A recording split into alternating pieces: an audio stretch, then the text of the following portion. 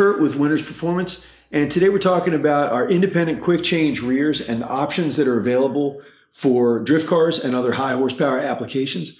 These rears come standard with either our 31 spline Winners track limited slip differential or a 31 spline steel line forged aluminum spool. They also come with a 10-inch ring and pinion, ARP ring gear bolts, heat treated steel lower shaft, and a forged aluminum gear cover. It's a beefy rear right out of the box, and depending on vehicle weight and tire selection, these will handle 800 to 1,000 horsepower without a problem.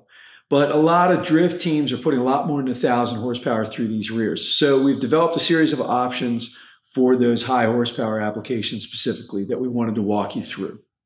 First, in addition to the 31 spline differential and 31 spline spool, we've got 35 spline Winners track limited slip diff, as well as a 35 spline spool.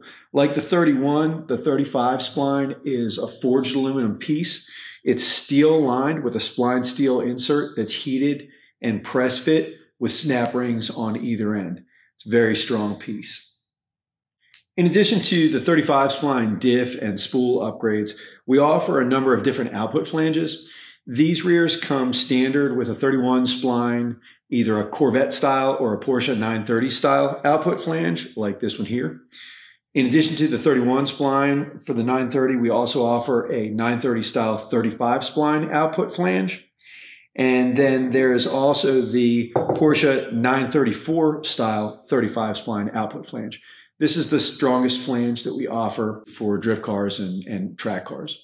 The last significant strength upgrade that you can make with these rears has to do with the lower shaft. A few years ago, we increased the material thickness of our heat-treated steel lower shaft. So the stock shaft is a very strong piece.